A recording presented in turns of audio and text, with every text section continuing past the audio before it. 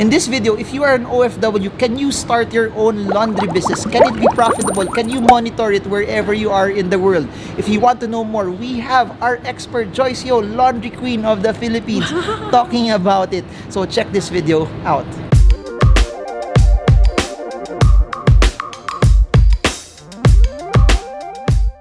Hi guys, please subscribe to Marvin Jervo's channel and hit the bell for notifications. Oh, please, parang awa mo na. And stay till the end kasi titignan natin paano siya yumaman sa laundromat. Sobrang galing niya guys, sobra. As in, kahit ako ngayon, feeling ko mahirap ako. So, stay till the end, stay till the end.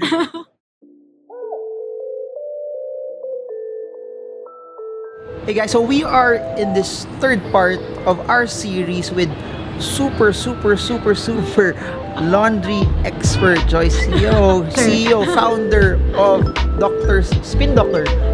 Dr. Spin, magkamali pa ako. Dr. Spin, baka iba yung puntahan nyo na laundry shop.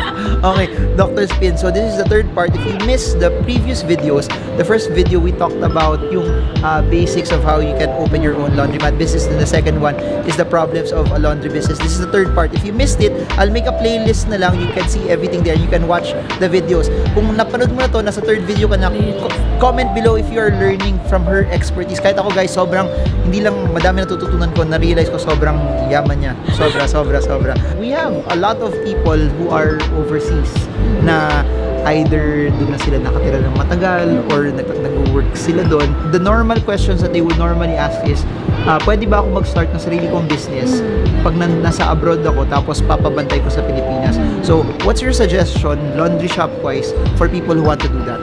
Ang nangyayari kasi is, they want to own a business para in the long run, pwede na silang umuwi ng Pinas for good. Palagi kong pinapayo sa mga OFW natin is, kapag nag-set up sila ng business dito, kailangan may someone sila din also na mag-overlook.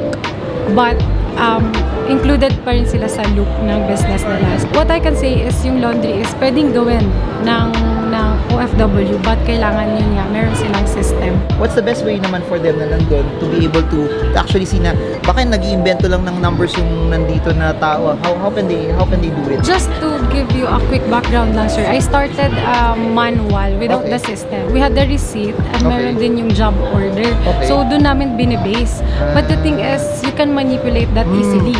So nahirapan ako noon to counter that kasi laging sakto yung binibigay nila sa akin money. Sabi ko kasi hindi pwedeng mangyari yon. Usually palaging may mag-over, may makukulang. So what we did is we got a system. Yung system na yon, it's connected to the machine. So this machine, the washer, the dryer, hindi siya gagana without the credit dito sa POS. So connected siya. So by the end of the day, ang mangyayari is lalabas yung sales mo for the whole day or for per shift. Tapos isi-send sa'yo through email. Is that a proprietary software o pinakode mo talaga specifically for your business? Or paano nabibili siya by anyone naman? Ang supplier namin with this POS kasi is a laundry shop owner. Nandun na rin. Oo, so talagang ano niya yung problems when it comes to laundry business. Pero madami sir nag-o-offer ng ganyan, but not as kumbaga mas meticuloso like them. Kasi mas systematized. And then ang maganda pa dito sir, if you have additional na binebenta mo sa laundry like sabon and water or mga chichirya man yan or anything, you can have the full inventory system. So, pag nag-input ako doon ng how much yung pera ko sa kaha, makikita doon kung nag-over ka and short, masusurprise na lang sila. So, there's no way of saying na, ay, pera ko yung nasa loob or what. So, yun yung to counter that kasi everyday makikita mo yung sales mo. Mag-invest kayo sa technology, sa POS or whatever software that you need also to counter-check whatever is going on. Ngayon, we talked about OFWs, no? Do you suggest that yung hire nila, kamag-anak nila or they stay away from kamag-anak na magpapatakbo? So, I suggest na you find someone na mapagkakatiwalaan mo and then, syempre, kailangan mo pa rin i-oversee lahat. Okay. Kumbaga, with proper guidance pa rin with someone or pwedeng kumuha ka rin ng kamag-anak na pwede mag-oversee pa din dun sa tao na yon.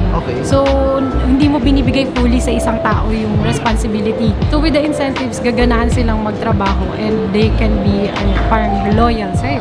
May ano ba dito? Madami bang na short-short, nagkakanakawan, may nawawalan damit? Is this something prevalent sa laundry business or like any other business naman, may mga modus operandi ba na pwede na nilang maiwasan from things like this? Okay. So when it comes to, yun nga, pilferation, nakaw, hindi talaga yan maiwasan sa kahit anong negosyo. And you can just minimize it. Maglalagay ka ng set of rules and system. Okay. So, kasi I've tried nung nag-manual ako, yun nga, na-manipulate siya. So, with the system kasi, hindi nila ma-counter yung technology kasi kumbaga hindi nila kayang maglaba when hindi na i-input, sir. So ang mangyayari is may mga times lang like kunwari sa pagpa-plansya kasi hindi mo na siya ma-account eh. So we offer also iron service.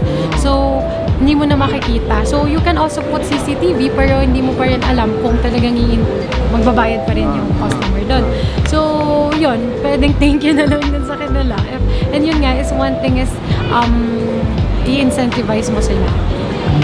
Para yung service na ginagawa nila, alam nila na babalik pa rin sa kanila yun. Very, very important yung CCTV para at least monitor mo. Tapos ang dami ng magandang CCTV na ngayon na may mic na, tapos makakausap mo rin sila, tapos maririnig mo sila. And you can also talk, pwede ka mag-reply, ganun, may ganun feature sa amin. Tapos ano yun, yung CCTV namin, may infrared yun. Pag off na yung shop, pwede mo i-set. Pag 9 o'clock, kunyari off, sarado na yung barbershop namin ng 9 eh. So, pag may motion detector yun, pag kita siyang movement, ma-alert yung app namin. Ganun. Tapos tutunog din yung camera, may parang tatahol na aso. So, something like that. So, something for OFWs to actually see as well. That being said, franchise. Nagpa-franchise ba kayo? Magpa-franchise ba kayo? Then, anong advantage ng starting your own versus getting a franchise? Sa franchise, ang binabayar natin dyan is syempre the brand name and also the system. So when it comes to franchise, kumbaga, hindi na tayo mahihirapan na mag-market if you have the brand name already and the system na subok na. Unlike when you start your own, syempre makangapa ka pa kung paano mo siya papatakbuhin. But the good thing of starting your own kasi, you have the freedom to do anything sa business mo. Like kung gusto mong baguhin yung presyo mo kasi hindi nagwo-work, pwede kang mag-marketing, gumawa ng ganitong promo without consulting someone.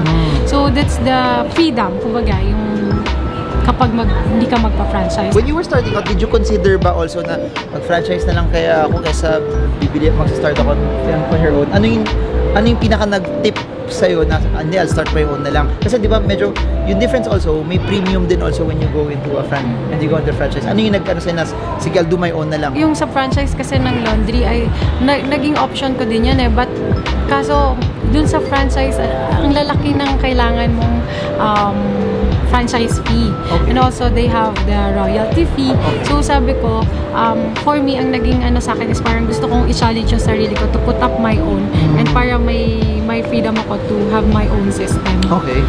So, sir, yun yung naging option. Nag-decide ako na to have my own brand. Okay. And ako na lang magpapa-franchise if I already have the smooth sailing system.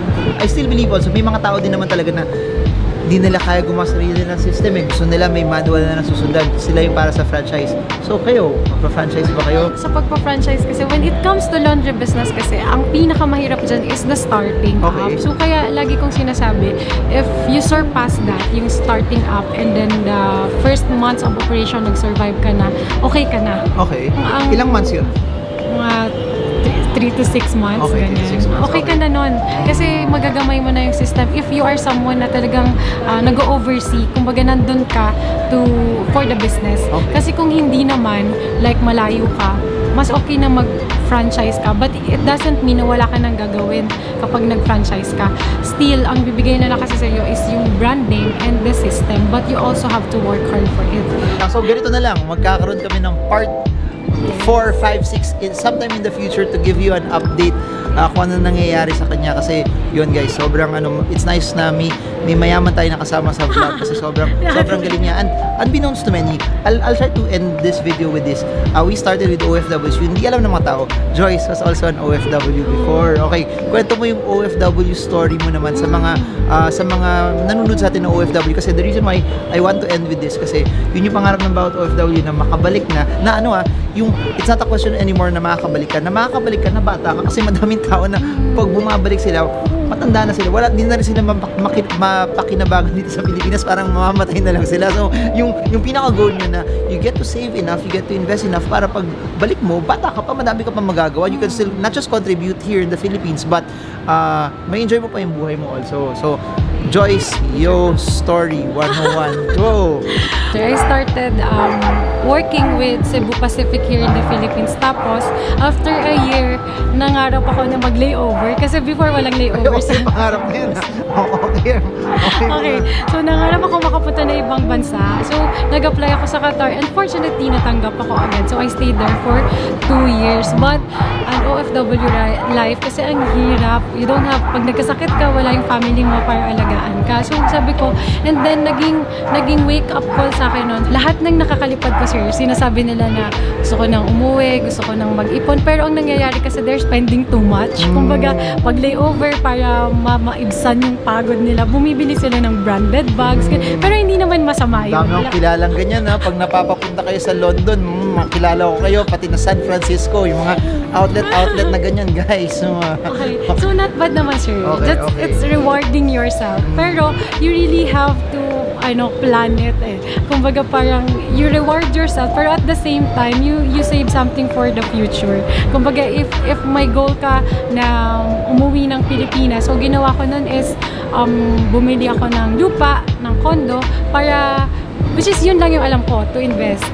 And then sabi ko, I want to have a business then when I go home back. Sabi ko, ayoko na lagi yun lang yung maririnig sa akin na I want to go home pero wala akong ginagawa para makauwi ako ng Pinas. So naglakas ako ng loob, I invested sa ganito. Marami rin akong kilala na crew na nag-invest sila sa real estate, gano'n. And then, nakipagsapalaran na ako to go back home. Tapos, nagtayo ako ng negosyo, the travel agency. Yun, which is home-based pa lang that time. And then, nag-RTW din ako, shirt printing business. Yun, sir. Para magkaroon ng negosyo. Pero, syempre, business, hindi naman talaga siya palaging okay. So, maganda doon is, yun, palagi mo siya kumbaga gagawin mo siya palagi. Paano naging ultimate point sa'yo na laundry business yung talagang sabi mo, eto na I want to be the queen in the laundry shop industry. Hindi na ako mag-RTW, yung travel agency, hindi masyado. Kung mag-YouTube ako, pag-uusapan ko, puro laundry pa rin. Bakit laundry? Nung time na nag-RTW ako, nakikita ko yung laundry shop katapat namin. Ang daming pumapasok labas na tao. Samantalang sa RTW ko wala. Konti lang talaga. So sabi ko, maganda talagang negosyo yung laundry. And with yung fast pace kasi talaga na ngayon, di ba? Hindi ka makakapaglaba. Ganyan, kapag nakatira ka sa condo, ang hirap maglaba. So sabi ko, talagang okay mag-laundry. Tapos, I did my YouTube para i-share ko kung paano ko nag-start para makatulong din to share kung paano rin sila mag-start. So, yun yung naging motivation factor ko. And then, final words for Filipinos na nangangarap umuwi. Yung paiyakin mo sila, okay? Yung iyak factor, guys, yung tignan natin gano'n siya kagaling magpaiyak. Okay, go. Last word for, advice for OFWs naman is that, yun nga, if you really want to achieve something, you want to go home, depende po sa goal mo in 5 years, so you really have to plan. So first, yun, you really have to take care of yourself para you will be able to take care of your wife and your children, yun, and then to follow na yung iba. Kumbaga, yung health mo, kailangan mo talaga alagaan, and then sunod-sunod na yun. Galing. So, kailangan i-consider mo yung mga factors na yun when you're planning to. Okay. Kasi yun naman yung pangarap natin, di ba, sir? Yung makita mo yung milestone ng anak mo, yung gano'n. May sinabi siya about planning, about goals. Ako yung plano ko for 2020, makasama si Joyce Yeo sa vlog. Nakuha ko na, wala na akong kailangan pangarapin pa. So, mga idol ko ngayon, Carlo Ople, Chinkitan, Joyce Yeo. So, that's the end of this series with Joyce Yeo. Expect more. If you want to learn more, her YouTube channel is down in the description, and I hope her story inspired you. Wherever you are, you can reach your goals of financial freedom. So I hope this video helps you trade well, trade strong, trade smart. See you all again soon, guys, and God bless you all.